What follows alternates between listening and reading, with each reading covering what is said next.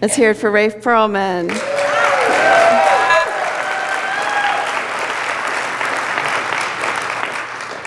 I heard that song for the first time when I was walking on the Camino on that pilgrimage, so it's a special song. So today is about blessing, and in many religious and spiritual traditions across time and all cultures, there has always been a ritual of blessing. Whether it's a blessing from the priest or the pope or a rabbi or clergy or a swami or other spiritual sadhu or aspirant, the truth is that we are all divine beings, and as such, we each have the power to bless. So we don't need to go to a higher up somewhere to get a blessing, because we have that power within us to bless each other and to bless ourselves. And the definition of blessing means an act or words of one that blesses. So to confer good upon. Now, blessing, the word blessing, I don't think is like superficial or Pollyannish. It can be like blessings, blessings to you all. I think that a true blessing comes from an authentic and deep place within ourselves. So it's traditional then for pilgrims to receive a blessing on the beginning of their journeys. Seattle Unity is embarking on a pilgrimage, and so today we're going to invoke blessings. We're going to invoke blessings not just on this journey for where we're going as a community, but we're invoking blessings on our bodies and on our lives and on our own inner pilgrimage. In Psalm 23, we read, "Thou anointest my head with oil. Surely goodness and mercy shall follow me all the days of my life, and I will dwell in the house of the Lord forever." So just in hearing those words, we hear the power of blessing.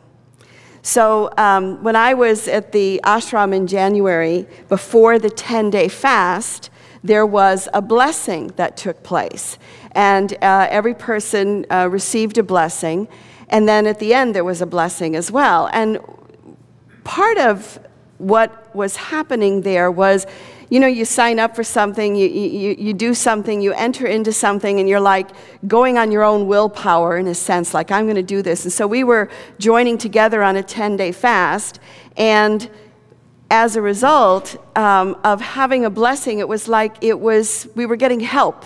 Right? It's like when you turn it over to God and for a blessing, it's like it lifted it to a higher purpose. It lifted it, and I felt lifted, even though, believe it or not, I missed that ritual because I was late. But the rest of the group did it, and I could feel the energy of the group, and I could feel the energy that they were being carried by this experience, because it brought to it kind of a higher purpose than what we were just doing.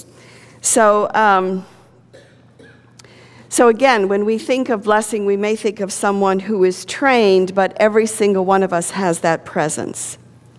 In the book of Deuteronomy, chapter 11, we read, "See, I am setting before you today a blessing and a curse. The blessing, if you obey the commands of the Lord your God that I am giving you today. The curse, if you disobey the commands of the Lord and your God and turn from the way that I command you today by following other gods which you have not known." So there's a few ways to look at this story. The first is historical, right? Because you're like, And part of what was happening here was the Hebrew people were opening to the one God and turning away from the household gods and all the many different gods and goddesses that existed to go to Yahweh, or Jehovah, if you will, to the one God. So that's one level of it. The other level, when you hear this scripture, is maybe you get the picture of the old man in the sky who's watching you, and if you disobey him, he's gonna curse you, and you're gonna be in trouble. That's another way to look at it. And then if we look at it from a unity perspective, it's like, okay, so which are we going to choose today? Are we going to choose a blessing, or are we going to choose a curse?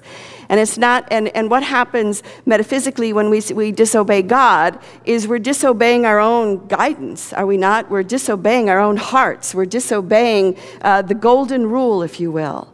And to follow Spirit and be blessed is to follow our guidance, is to follow our hearts, is to follow the golden rule, to recognize that every action we take can bless, can be for good. And the gods, from Unity's perspective, the other gods, I mean, do we not put other gods before God? We put money, we put all these other things in front of the presence and our experience with Spirit. So which shall it be today? Shall it be a blessing or a curse? Because we have a choice. So here's a question. Do you curse the other drivers when you're out on the road, or do you bless them? Do you curse other people with gossip, or do you bless them? Do we curse our bodies when they're not well, or we have an injury? Do we curse our bodies, or do we bless them?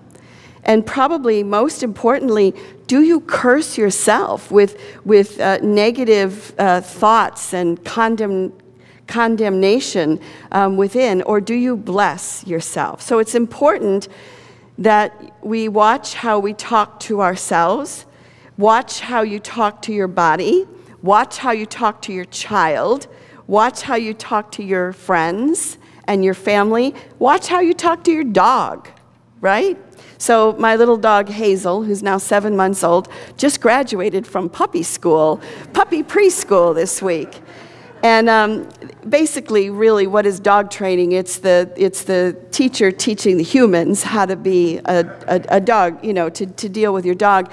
And all of it is positive reinforcement. And not just word positive reinforcement, but you always have to have a little treat in your hand, that you're sort of encouraging them to come forward. And the teacher said, when you call your dog, you want your dog to come to you like they're coming to a party. It's like, oh yeah, it's you calling me. Yes, I certainly want to be there.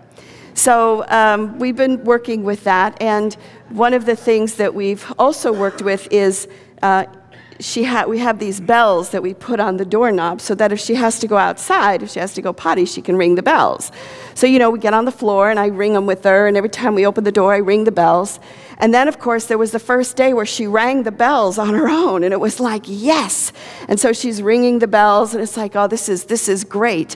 And then I'm in the living room, I'm working, and I hear the bells, and I run to the bells, and she doesn't have to go anywhere. She just wants me to come because she knows... She knows if she rings the bells, a human will show up within 30 seconds. A human will show up, and it's so interesting because I think I'm training the dog, but the dog is actually training me to show up. It's all backwards. We've been in a writing class for the last 3 weeks. Our last one is this week, and the practice that we're doing is based on Natalie Goldberg's book, Writing Down the Bones, where you just write and you don't question what you're writing. You just do it. You don't try to stay at a superficial level. If something is painful, you go for it. You don't hide from it. And one of our rules, too, is that we're free to write the worst junk in the world, because then that frees us up. And one of the things that I know that I have discovered about writing is that if I can just keep going, then I can stop the curse. I can stop the editor from blocking me from writing. And so that's the practice that we've been engaging in the last 3 weeks, is just to keep going and not listen to that curse or that editor that's saying, this isn't any good. What are you doing? This is stupid, right? And I know that for me, I go through this process when I write a sermon. It's like I have to be able to just keep writing, and then I can turn it over to the editor, and the editor can rip it to shreds. And that's fine, because there's something there. But have you ever been stopped from a creative project or an idea that you have because all of a sudden these thoughts come to you, not blessings, but curses that come to you to stop you before you even get started? And what about the body? I've already spoken about that a little bit, but how do you treat your body, particularly when it's not operating at its full capacity, right? So I had a frozen shoulder for many years, and I just referred to it as my bad shoulder, right? Well, it's not bad. It's not a bad shoulder. It's injured. And so it's important that we learn how to talk to our bodies. A woman by the name of Laura Harvey said, rather than lament any weaknesses or sicknesses, praise the troubled spots for the health they exhibit. When we bless our bodies, we raise our thoughts right out of unhealthiness into an experience of well-being, and our minds, our bodies, and spirits thrive with praise. So this, of course, is nothing new, particularly in Unity, because in Unity's history and in Unity's lore, and I know many of you have heard this story a million times, but you know what? It's a part of our history and it's a part of our lore. And that is our co-founder, Myrtle Fillmore, had tuberculosis. And she was told that, she's just going to inherit it, and that's just the way it is. And she heard a lecture by E.B. Weeks, and he said, you're a child of God, and you don't inherit illness. And that sort of woke something up in her, where she was like, so if I'm a child of God, then that means I'm this divine being. I'm a spirit and I'm a soul. And because I'm a spirit and a soul, I'm stronger, and I can connect with that more than any illness that I have. And so what she did is she basically closed herself off into her room, and she talked and praised her body every day. So she apologized to it for cursing it, for speaking negatively. And then she gave thanks, and she blessed each part of her body. And she didn't do this once. She did it for quite a while. She just went through, it was like her morning meditation. She would bless every part of her body. And if you read, I think it's The History of New Thought by Neil Volley, he goes into great detail about how she did this process. It's in that book. But she healed herself. So she heals herself from tuberculosis. And the thing is that when we step up to something like this, it's not just ourselves who benefit. You know, it's like Jesus said, you know, when one is lifted up, all are lifted up. And so that's where the seeds of the Unity movement were also planted. Because she had this healing, she was so passionate about it that she started to have prayer circles in her house. Prayer and healing circles. And so they would come together at 11 o'clock every day, and they would pray, and they would bless with affirmative words, and that grew into the Unity movement that we have today. So our movement is founded on prayer, and it is founded on healing. So today I'm going to ask you to bless your inner pilgrim journey, to bless this journey that we're on here together, to collectively bless this journey by blessing our hands and our feet, our heart, our throat, and our crown chakra. And you have been given tiny little vials of oil. And if somebody does not have them, then I need you to raise your hand, because the ushers can come around and bring you one. And if you're with other people, you can share that. So just keep your hand up till the ushers find you. So this is grapeseed oil, and it's unscented, so no allergies, right? It shouldn't affect anybody's allergies. And while you're holding it, we're going to move into that blessing soon with the help of Rafe, but we need to bless this oil. So I'm going to do that now, and then I'm going to continue on with the talk. But just take a moment to hold this oil in your hand. And I invite you to infuse it with the power of blessing that you are. Feel it in your hands.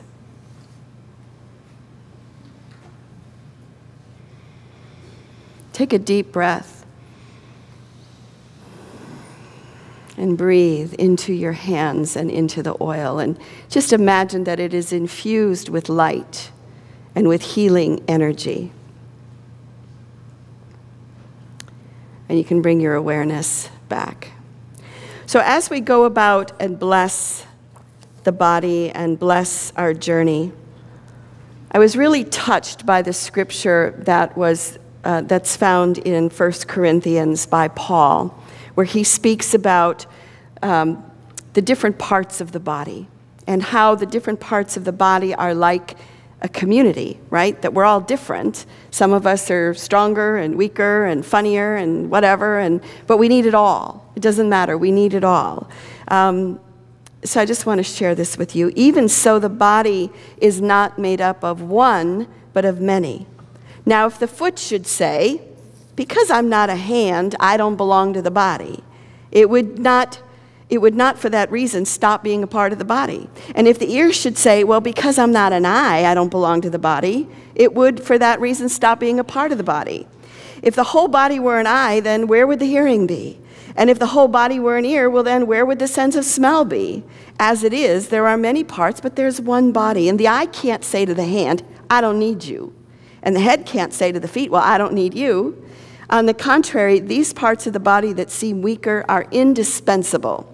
So if one part suffers, every part suffers with it. If one part is honored, every part rejoices with it. You can hear him speaking then to the body of Christ, that we are the body of Christ, that we are the body of Spirit, we are the body of God, and all parts are needed.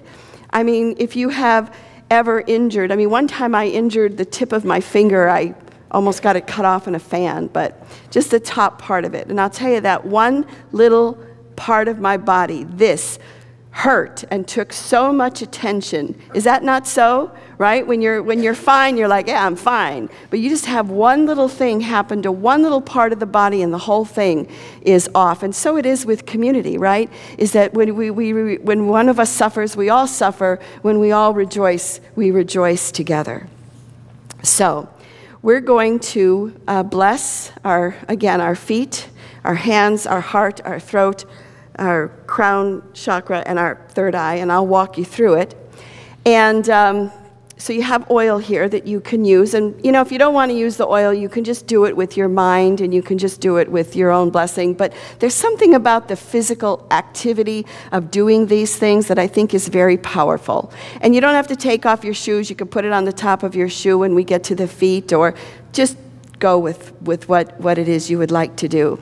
So Rafe is going to teach us a refrain, because I'm going to speak, we're going to bless a part of the body, then we're going to refrain, and then keep going. So.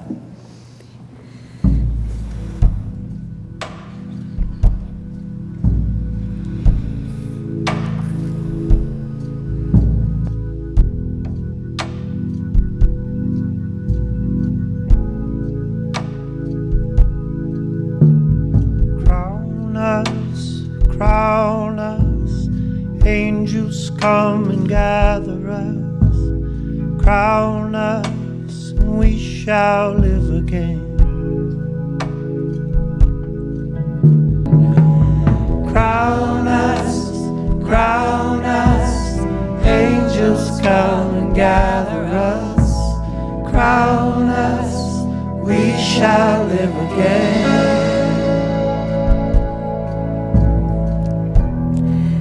So I invite you to focus on your feet right now.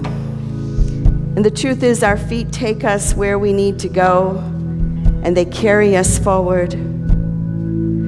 Have you ever considered how far your feet have taken you? How many miles you have walked? And how many more miles you will walk with these feet? So wiggle your toes. And just take a moment to thank your feet. Thank your feet. And so if you want to take the oil and bless your feet, asking that they might carry you forward in this new season of possibilities, both personally and as a community, as we walk forward.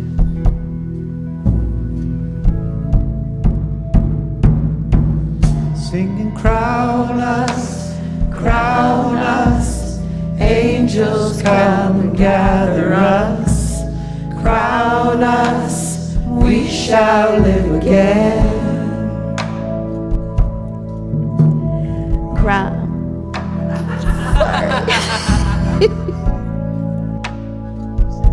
We can do no wrong.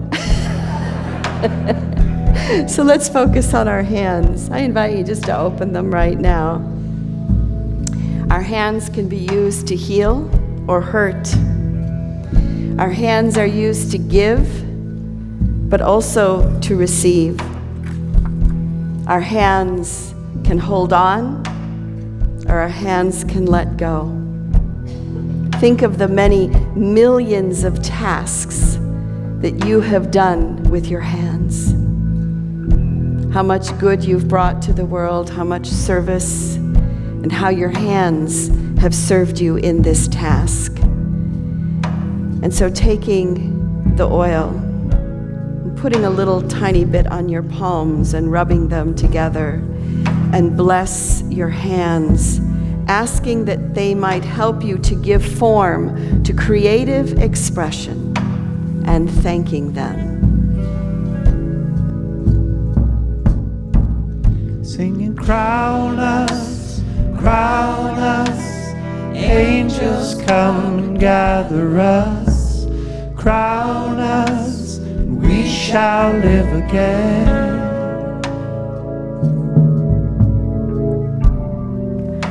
And so we move to the heart. And again, before you bring the oil here, I invite you just to breathe from your heart for a moment. And as the heart is our intuitive center, the heart is the center of compassion and love and kindness. And sometimes there can be a block to our hearts if we get hurt or betrayed.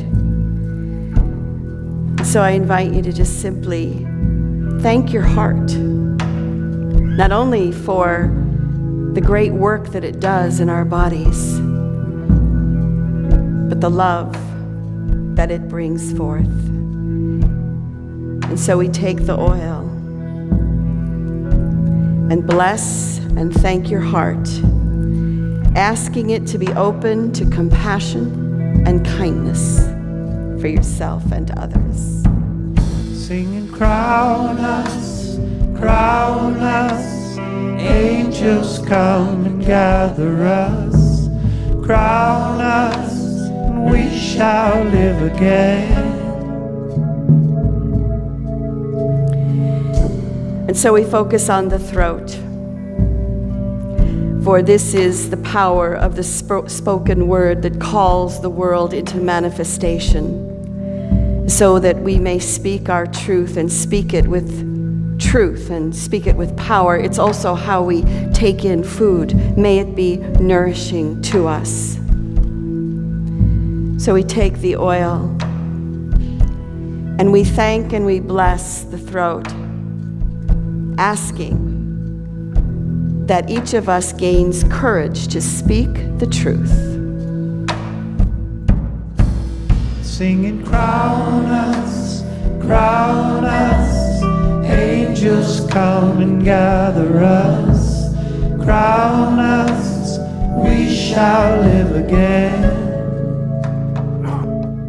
And so we move to our eyes and imagine all the things that you have seen in your lifetime, all that you have witnessed, the joy, the celebrations, the suffering, and all that you still remain to see. And as we call in the eyes, we also bring in the point between our eyebrows of faith, of the pineal gland, because when we truly see, that is open. And so may we see with the eyes of God. What is the saying? That the same eye through which God sees me is the same eye that you see God. So bless your eyes, that you may see the divinity in all beings, and that your faith center may be open.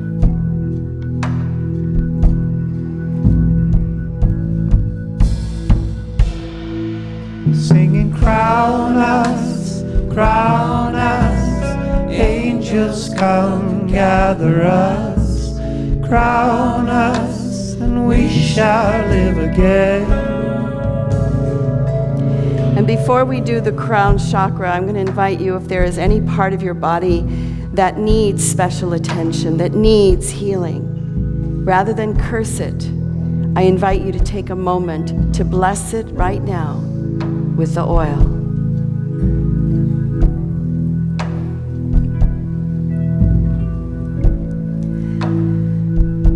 And we know that the healing power of God moves in and through us right now, bringing us healing and wholeness.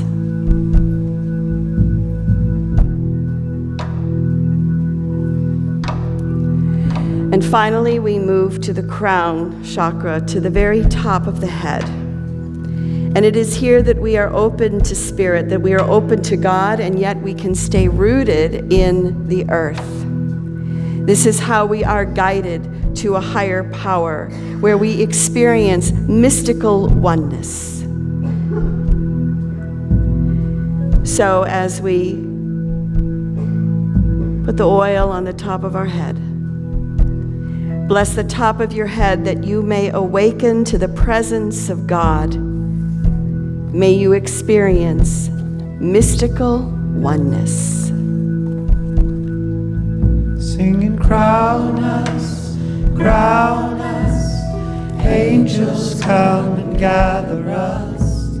Crown us, and we shall live again. Singing, crown us, and angels come and gather us. Crown us, we shall live again.